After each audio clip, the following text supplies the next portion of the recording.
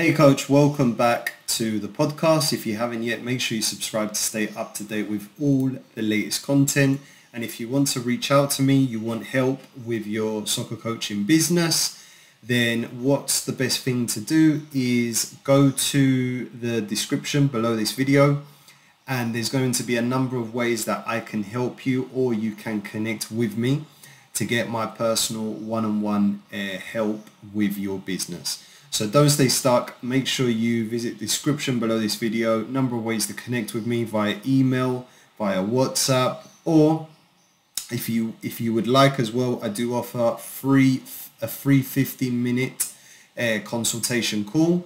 So don't stay stuck. Visit the description below. That's going to be the best way that you can communicate with me. And if you haven't yet, I say this on every video, but subscribe to the channel to stay up to date with all the latest content. So today I'm going to be talking about how to make your soccer coaching business unique. Something that I get asked on a regular basis by a lot of coaches and trainers who reach out to me either through my WhatsApp number or send me emails is they start a business, they've got some customers, but they're struggling to separate themselves from the competition. They're struggling to have and create a unique selling point. So a unique selling point, essentially a USP, is what is going to separate yourself from the competition. So after answering a lot of questions, creating lots of videos on this, I wanted to just come on here and make a video specific to this. And there's three things that I want you to think about when you sit down, you put your notes together, and you think about when you're at the starting phase of your business, or when you're looking to grow and you're looking to separate yourself from the competition.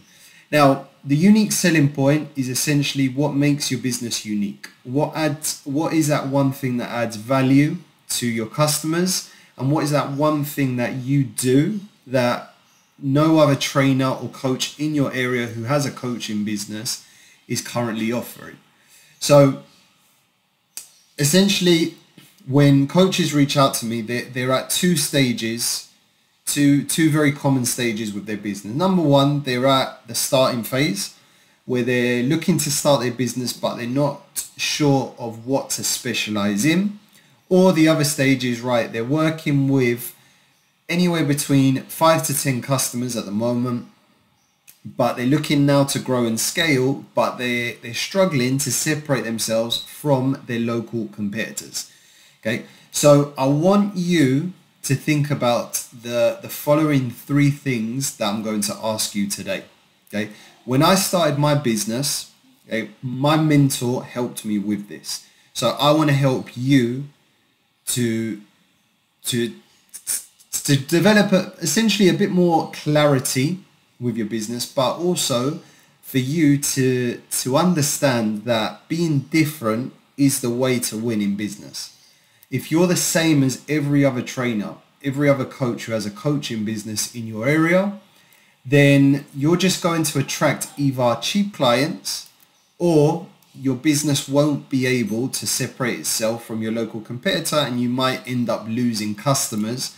Because what customers will essentially do is they will compare you on price rather than value.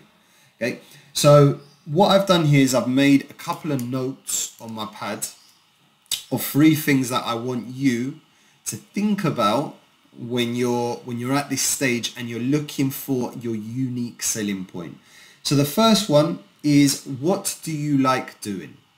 Okay, so as a soccer coach, what do you like doing? What is your speciality? Is it one-on-one training? Is it small group training? Do you enjoy camps? Do you enjoy clinics? Do you enjoy goalkeeping coaching? Right? What is it that you enjoy doing that you do at a really high level, and you do with lots of energy, lots of love, lots of enthusiasm, lots of passion?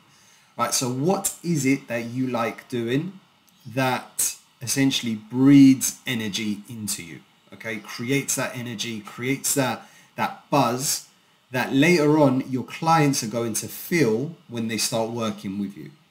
Okay, Some coaches, what they do at the beginning stages of the business is they accept anything, right? Some of them will do one-to-one training, some of them will do small groups. But then what ends up happening is that some coaches don't really like doing the one-on-one training, but they do it because they just want to make an extra bit of money. But that energy, or that lack of energy, that lack of enthusiasm is felt by your customer.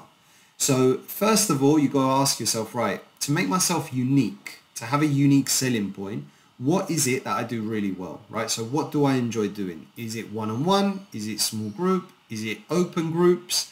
Is it two-on-one? Is it camps? Do I enjoy clinics? Do I enjoy goalkeeping coaching? So what makes yourself unique, and what do you enjoy doing the most? Okay, that's the first question I want you to ask yourself. Second one is, what are you good at?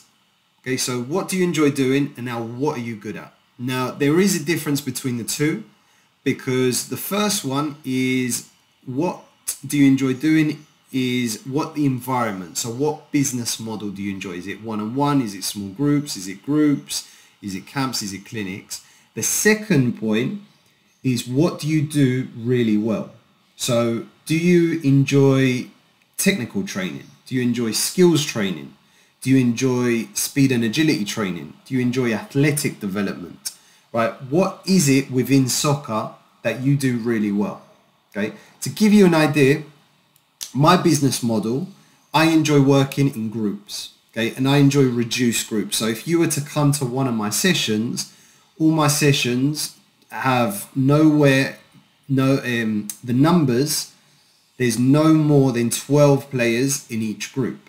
Why is that? Because I enjoy reduced numbers, because I'm able to provide my customers with that personal attention.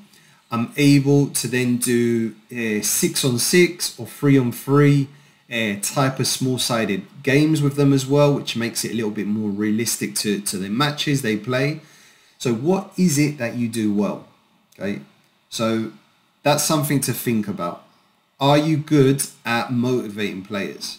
Right? Are you good at technical development? Are you good at the fitness side? Are you good at the psychological side of the game? So what is it that you do really good that will essentially be something that separates you from the competition? So first one, what do you enjoy doing?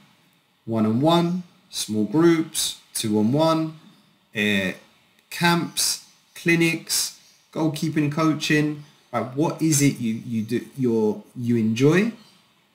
And the next one is, what are you really good at? Okay, what are you really good at? And what do you want to specialize in?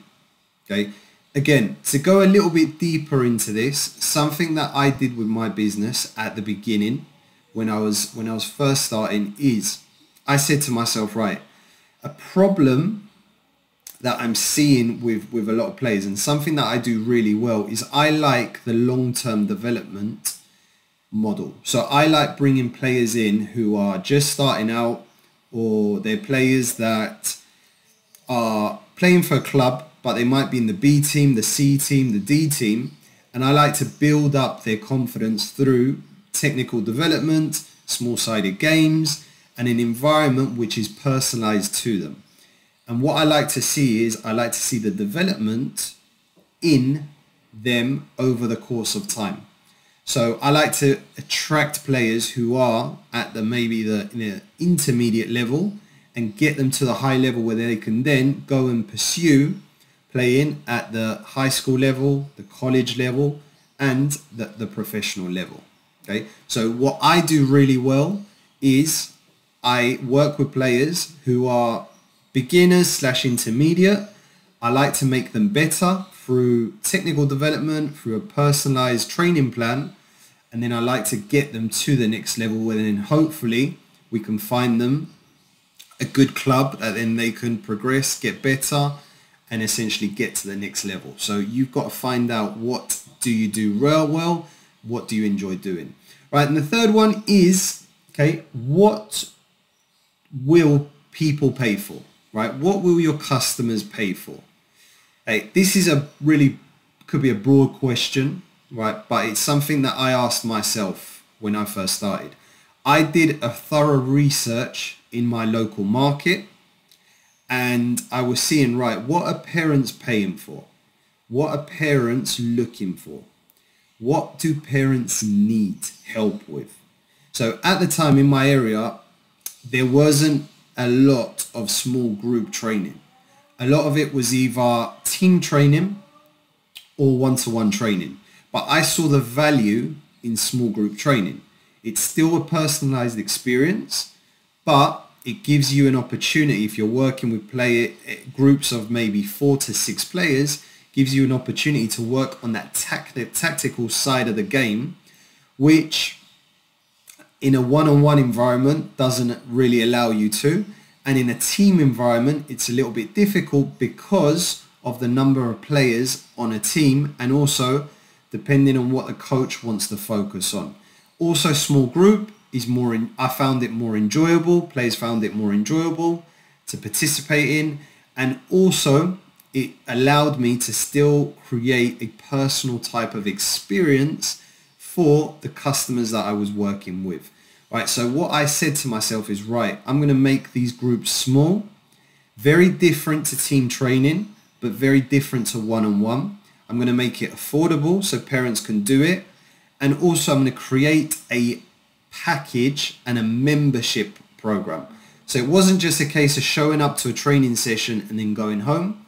It was, right, we train together once a week, and then when they're not away from me, they get homework given. I attend some of their matches.